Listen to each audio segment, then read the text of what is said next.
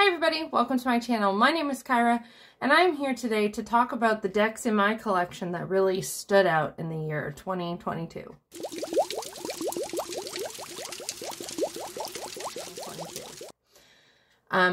This is a VR to Julie at Peekaboo Rose, who just like 2 days ago, as I'm filming this, released a video called #StandOutDecks 2022. And I thought this was fun, and I wanted to come on and quickly film this for you. So we're going to just jump right in because I do not have a ton of time today. So I'm going to start with these two that go together. And these are in literally no particular order. These are my Illustrated Herbiary and Bestiary by Maya Toll, or yeah, Maya, I assume. I've had these decks for a while, and they've always been a bit of a standout to me because of their, oh dear, let me just try and get this better lined up. There we go. They've always been standouts to me because of their stunning aesthetic and the absolutely stunning guidebooks that come with them. Like they're like a work of art. I got both of these in the deluxe box set. I don't have the Illustrated Crystallary yet, which I am going to be getting hopefully extremely soon. The Illustrated Crystallary. The problem is I got both of these in the deluxe box set, and then the Illustrated Crystallary, the publisher decided not to do the deluxe box set because all three of them came out in Oracle. So now in order to get the big book and decent cards, I have to buy the book and then the Oracle deck. And I haven't done that yet. So that's a thing I plan to do hopefully extremely soon. But the thing is, I realized this year, it kind of clicked how much I'm drawn to earthy aesthetics. And I think you'll really be able to see that with a couple of videos I've got coming out soon. Like, I plan to do a video about an overarching spread tarot, like a big multi-part tarot work I do for myself. I'm thinking that'll be in January, because I'm like, one of the things I do for it, I'm not doing again until January, so I think I'll film it and release it in January. But turns out I really like earthy decks, and these ones I use in that way. And these ones, what makes them stand out is probably the guidebook and the artwork and how they're always like spot on. And the guidebook has like ideas you can do of like ritual. It has good journaling questions. This is just a really good deck. Both of these are just really classic, fabulous decks for really like, for nurturing, for taking care of ourselves, in our body, just kind of being that beautiful, earthy, like these decks I use and they help me be my own beautiful, earthy, supportive mom that I want. I'm so thrilled because up until very recently I wasn't using them. And then I got the idea to use them, and now I pull one each week. And I've done this consistently for several weeks, and I'm not sick of it. And the cool thing about me and tarot is that when I find something I like to do in tarot, I kind of always do it. Like, when I find a way I like to work with a deck, I just work with it that way, and it doesn't bother me if I don't work with it any other time because I know when I'm gonna. So these are decks that I reliably am working with now every week.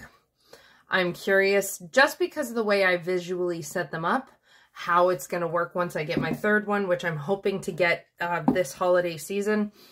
I'm going to nudge my wife into it because I just really, really, really want to complete this set. And I really, there's some things I've wanted to do for a while and obtain for a while, deck collection wise, that I keep putting off because I keep finding new decks. But I've reached the point where, like, I'm not really as, like, urgent for new decks, so I'm good. But so that's the illustrated bestiary and the illustrated herbiary. The next one is the Power of Surrender Oracle cards by Judith Orloff. I heard about these from Lisa, and I got them because my word of this year is surrender, as you might know if you've been around here before. These are fabulous.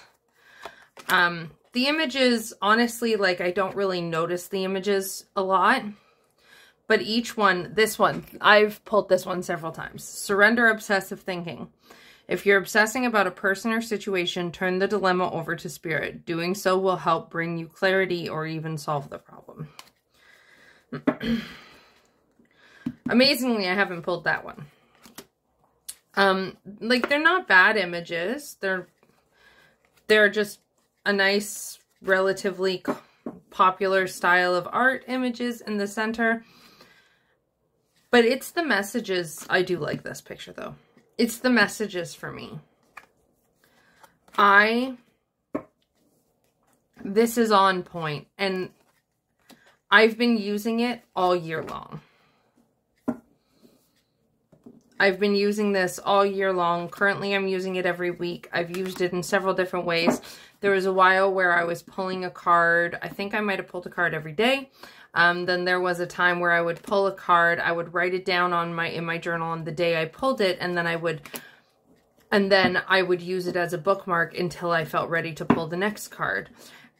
These, if you're working with anything around the concept of surrender, this, or if you have control issues like me, this is a fabulous little deck to get. I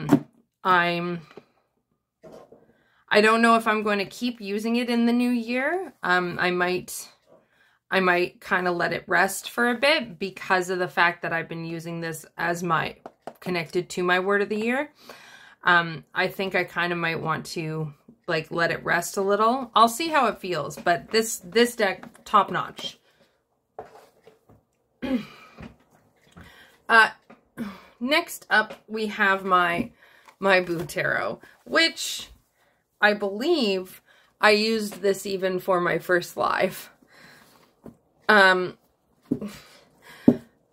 This stands out purely because of how bloody excited I was to get it.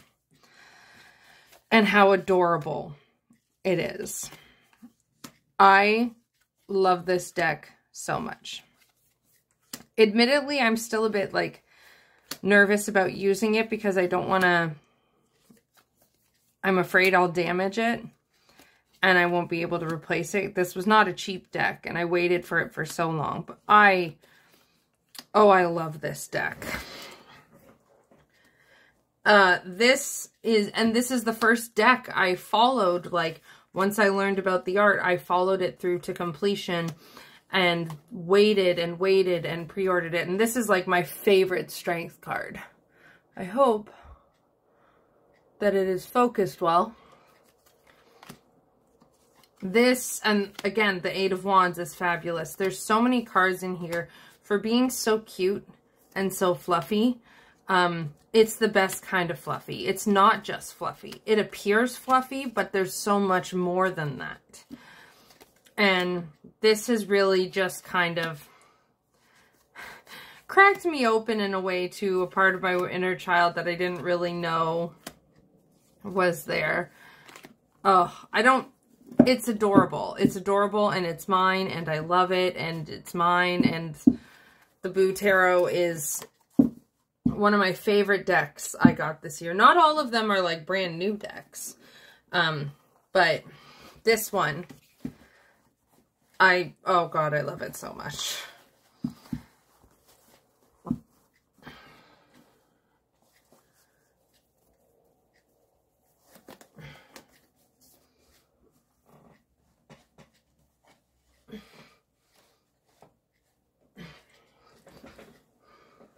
Next up is one of my classics, my Star Seeker Tarot. And as you can see, I have some cards on the top here because actually these are my year ahead spread cards. I didn't pull that many, did I? I guess it's just thick cardstock, yeah. This deck, I talk about this deck a lot, and that's why it's a standout. Because this deck, to me,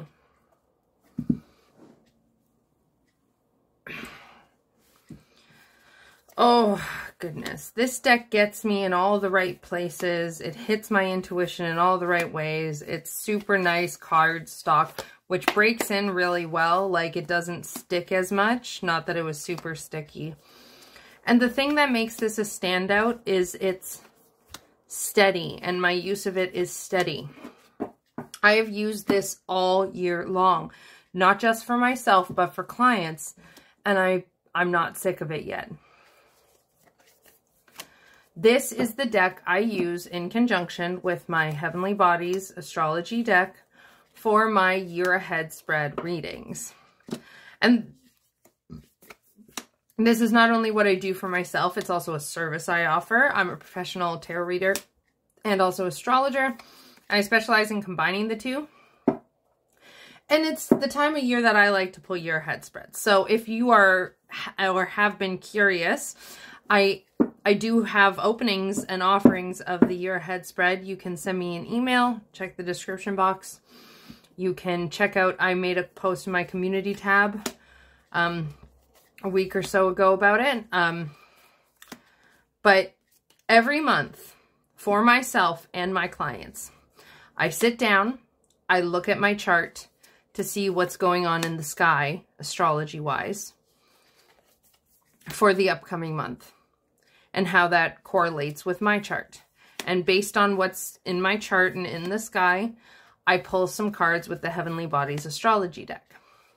And then I use my year ahead spread card is always the focus card. So this month my card is Temperance. That was the card I pulled for this month in my year ahead spread last year. Oh wait. Yeah, right now it's Temperance. If you're seeing this at the beginning of December, it moves into the Chariot, but I'm filming this on November 29th. So I pull my focus card, the card from the 12 card year ahead spread goes at the top. And then based on the rest, I pull some more cards out from the Heavenly Bodies as significator kind of cards. And I look at the astrology and talk a bit about that. And then I pull tarot from this deck to find more details about what the theme message is about. So using tarot and astrology to explore what kind of energy, what kind of predictions, what kind of work I might be doing in the upcoming month. And I do this every single month. And I did it for myself and I did it for clients. And I also, like, I use, anytime you purchase a reading with me that's astrology and tarot combined, it's this deck I use. I use this deck to explore the stars, which kind of makes sense. It is the Star Seeker Tarot. And I adore it. I love this deck so much. I am so glad I got it. This deck was a game changer for me last year. And it's been over a year now since I've had this deck. And the love is still very strong. And I use it a ton. And even with such high frequency use, it's still a very strong deck in my collection. So this really stands out to me. Next up, my Gentle Tarot. I got this deck recently. I bought this first, and then sorry, let me rewind. I backed the Kickstarter for the Gentle Tarot in a tin and the Big Beautiful Guidebook. And then while I was waiting, I got impatient of waiting, so I bought the linen edition. And then I got my book and my guidebook. I looked at this deck. This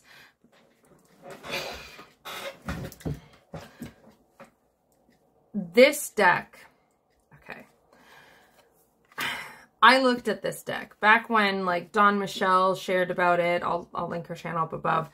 And Lisa shared about it. I looked at it and I was like, it's really pretty. It's really nice. I don't think it's me. And then I got one of my member readings from Lisa, because I'm a badass unicorn on Lisa's channel. And we get free member reading. Well, we get member reading, and we get member readings every month.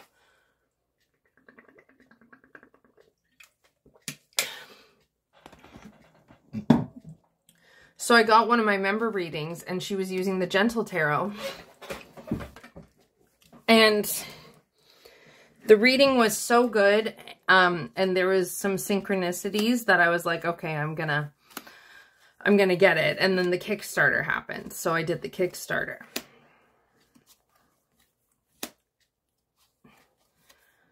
And this deck is so rich. It's so soft. It pushes me. And the guidebook, oh my God. I did do a video of first impressions. I'll link that up above. The guidebook of this is stunning and stellar. And it talks right to me. This is... I got this deck when I got the guidebook. Let's see. Well, I got the guidebook and I haven't stopped using this deck since. I used it for daily pulls for a while. I'm not using it for daily pulls anymore. I still, though, like, if I'm really feeling my card, my daily card, I pick up the Gentle Tarot guidebook and I read about my daily card from that guidebook to see what its message might be. This deck is just, it's such a beautiful work, and it's just top notch. And I use it for my weekly spread. I use this in multiple ways, and it's just, the art is stunning. The guidebook, I highly recommend the big guidebook. I have no idea what kind of guidebook comes with the like first edition. I'm sure it's still amazing because Mari's work is amazing. That said, I highly recommend the extended big ass guidebook. The next standout deck in my collection this year, my Shimmering Veil.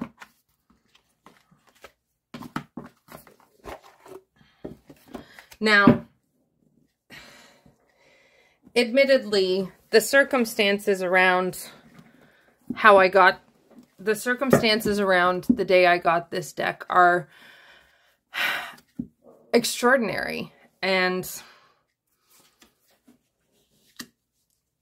it helped this whole standout factor.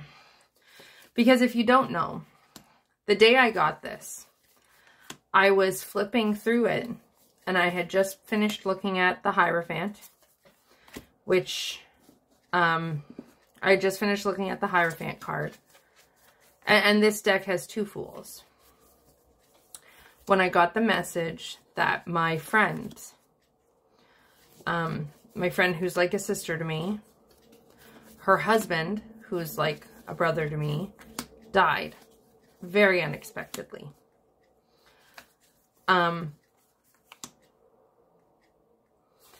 And that was extremely significant because A, I had just finished looking at the Hierophant and that was his favorite card.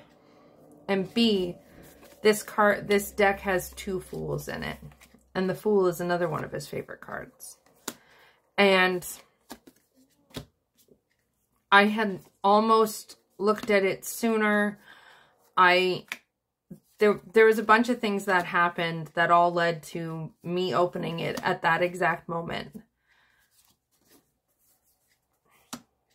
And then you add to the fact that this deck is stunning. The artwork on it is absolutely phenomenal. This is an incredibly special deck to me now. This deck, and I've used it, and my God, the readings I've gotten with this is such a good deck. This deck works for me the way I wanted, like, the soul cards to work for me. This deck, and kind of the way I wanted the dream visions to work for me, this deck gets me in that intuitive space. This is a highly spiritual deck for me. I just love it so much. And I've taken this with me. On a walk through a graveyard, and I stopped and pulled a couple cards. Just some wonderful messages I get with this deck. It's really quite fabulous.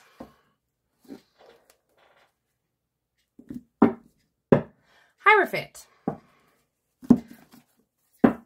And almost every single time I pull from this, my friend who died reminds me that he's here to annoy me. I say that with love. He was a guy who liked to joke and tease, and so this is my extremely special Shimmering Veil Tarot. And then last, definitely not least, this is partially on first impressions, but to me, I think the first impression is going to stand. This Song of the Grandmother's Tarot, or not tarot, this Song of the Grandmother's Oracle, which I just got, so far is pretty standout. Oh boy. I did a video recently where I was playing with pairings for this. It's linked up above in the cards. This deck is fabulous. It's got the beautiful artwork by Mari. It hits the nature vibes, which to me turns out they're so important. The nature aesthetic. It's got such beautiful messages. The guidebook is great. It's color-coded, which is really cool. Because I kickstarted this as well.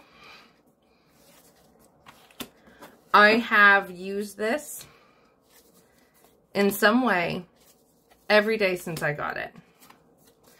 I've pulled daily grandmothers. I'm doing a different practice now, which I will talk about at an upcoming time when I've finished gathering my thoughts and I'm in the like initial phases of a new practice with it. So I'm kind of figuring out my stuff. But it's also got a little haiku. Each card has a little haiku, a little poem. And it works really well for the practice of like you pull a daily grandmother and then from the poem you pull other tarot cards to explore it. It works really well. And the cards too, like the banners are for different categories. It's an extremely well done deck. So I'm still like, we're still getting to know each other. We're still learning, but the love is strong and it is there. And I think, I can't imagine not working with this. And I'm trying now to work with it slowly and steadily. It's funny because the practice I'm building is a practice that works with one grandmother for a period of time, which is really nice, except for the fact that I'm still very much in like the honeymoon phase with this deck. And so I'm a little like, but I need a new grandmother. But I need a new grandmother. I want a new grandmother. I'm still in like the greedy grubby phase where I just want to pull cards from this all the time. I still can randomly. And I like to pair this with my Pacific Northwest Tarot. It's my favorite pairing. But like those two decks are part of the larger tarot practice that I'm going to be doing a video on in the new year. But that's it. That is my last standout deck. And man, has it been a standout deck. And it's been a really good year. At least tarot-wise. Personally, let's not go there.